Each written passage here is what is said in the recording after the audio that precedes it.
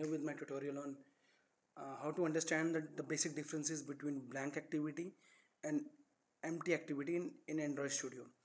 So whenever you create a new project in Android, it will ask you to add an activity. Generally people use blank activity or empty activity.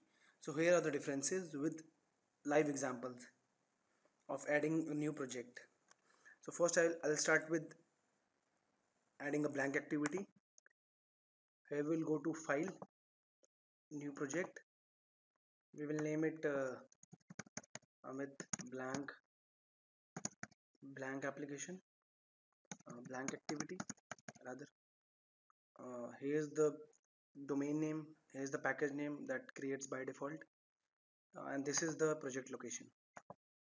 Here we'll choose the packages, the SDK. We'll keep it to default. Here it is asking to add an activity to mobile. Here, as I am showing you an example of blank activity, I'll be adding a blank activity.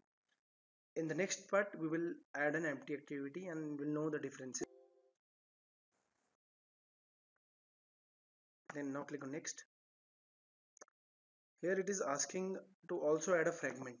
So I'll not add a fragment right now, but I'm just telling you that it is showing an option to add a fragment, and also a menu resource name, which we created in our last video. I've given a link here of the video as well. Now click on finish. So now here you can see under blank activity there will be an option of fragment we just saw. Also there will be two layout files, activity as well as content.xml, as you can see in the blank activity.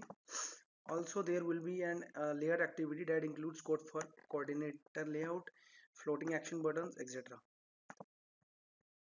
So here you can see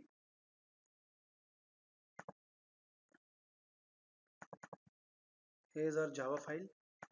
In that you can see some code for options, menu, options item selected, options item, on option item selected, etc.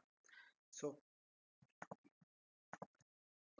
these things are already provided by Android blank activity.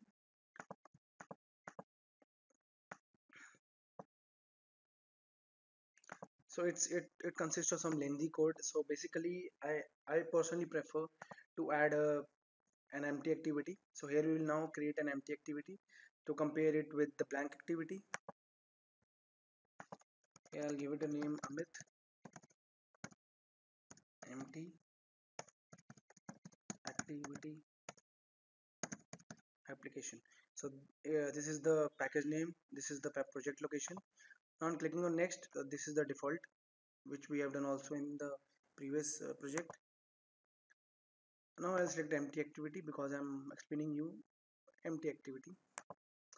Here you can't find an option for fragment or menu resource file, right? So this is the main difference between creating an empty activity or a blank activity.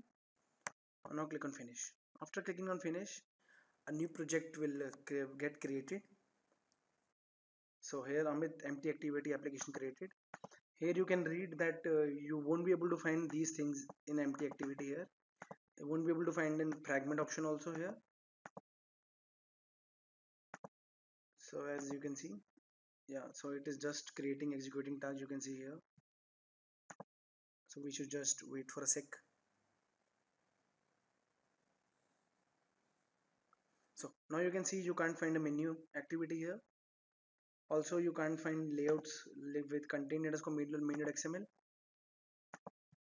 As you can see in blank, this is the blank activity. You also had a menu option with menu_main.xml, which we had discussed in the previous video. You don't have this and this in